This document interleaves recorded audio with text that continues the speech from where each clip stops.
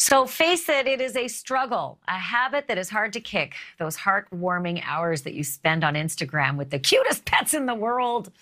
It started with Grumpy Cat, and it progressed to Tika the Iggy. I had so many cute outfits planned for this year that I couldn't wear. So I just wanted to show you. See this? I love it. I couldn't wear it. Love it. Couldn't wear it. So from there, it was Jif the Pomeranian that stole your heart. And by the time Doug the Pug, Nala the Cat, and Manny the Frenchie rolled around, you were downright hooked. But take heed, you're not the only one. 23 million of us are in their grip. And that's just from 7 accounts. And those accounts are raking in bank. So much so that the pet influencers are now cloning their pets to keep the love flowing and the cash rolling in. Sam Carroll runs the Instagram page Tinkerbell, the dog, which has 500,000 followers. Tinkerbell and Belle are Papatees, a blend of Papillon and Maltese. Sam is dipping her toe in the water to clone Tinkerbell. And Melaine Rodriguez is the client service manager for Viagen. Viagen Pets, that's the company that has mastered the art of cloning pets, dogs, cats, and horses only. They all join me live. I'm so excited to talk to you. First of all, oh my gosh, Sam, the cutie patooties with you.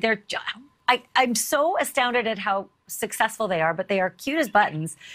Are you going to go through with it? I know you've got the DNA going, but are you going to go all the way and clone the puppies? I don't know at this point. I'm happy that I have this wonderful partnership and the opportunity for Tinkerbell's DNA to be preserved. As far as moving forward, eventually maybe, but honestly, I don't know. But I also want everyone to know that as of now, she is not cloned, but she does have her DNA there for the opportunity to go forward. So that leads me to the question, Melaine, I think you've got a cloned cat actually behind you named Benji. How many people are doing this, and what does it cost to do it? So it's still a small field. Cloning is very expensive. It's $50,000 to clone a dog and $35,000 to clone a cat. So it's not something that everyone is doing. What we do offer is what we've done for Tinkerbell is saving the DNA for potential cloning down the road. And that's as little as $1,600. So that gives you the option to clone one day if you want to. You don't have to, but that DNA is saved for when that time comes if you decide you do want to move forward with cloning. But it's a growing field. We're cloning more and more pets every year.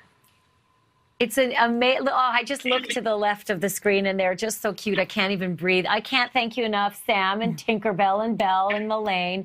Do appreciate it, and I want to have you guys back if you make some advances in your decision making. Thanks, guys. Thank you for watching. Click the red subscribe button below so you can get more of NewsNation's fact-driven, unbiased coverage.